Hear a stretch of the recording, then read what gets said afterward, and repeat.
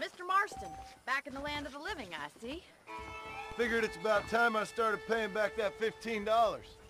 I sure can use an extra pair of hands around here. Let's see if we can get you back in the saddle.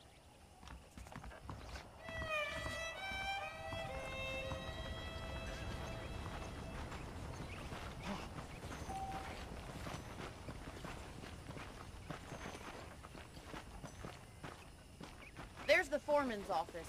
It's also where we lock up good-for-nothing outlaws, such as yourself. I'm happy enough with my current quarters right now, Miss McFarland. Hop on up. He won't bite. Hey there. Come on, then. I'll show you around the property.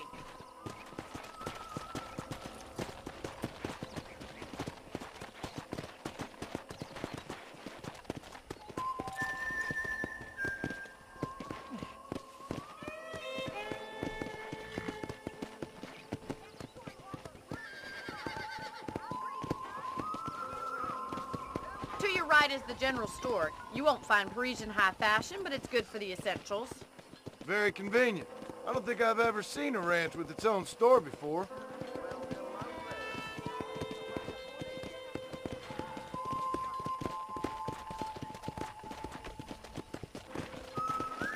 And here's the corral. This one's for the horses. What do you think? I'm no expert, but it certainly looks like a fine corral. I suspect you've stolen more horses than you've broken.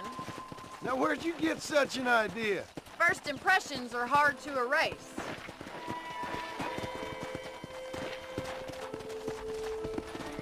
That's the train station. Things sure have changed since the line finally got finished, bringing in all sorts of new folk like yourself. Is that such a bad thing? Change is only good when it makes things better. Come on, boy!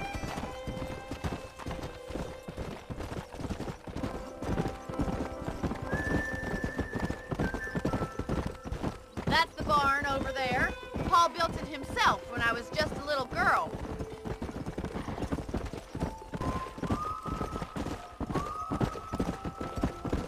And here we are, back at the house.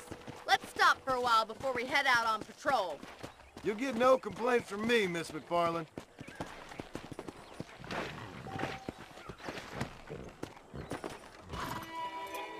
What are you waiting for? Come on, I don't bite.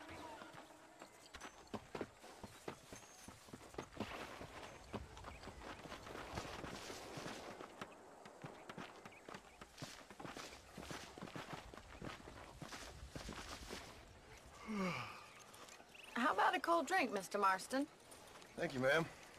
Getting shot then riding a horse seems to take it out of you. I could use a rest. Sure. Come on in. I'll show you the house and then you can sit for a while. Thank you.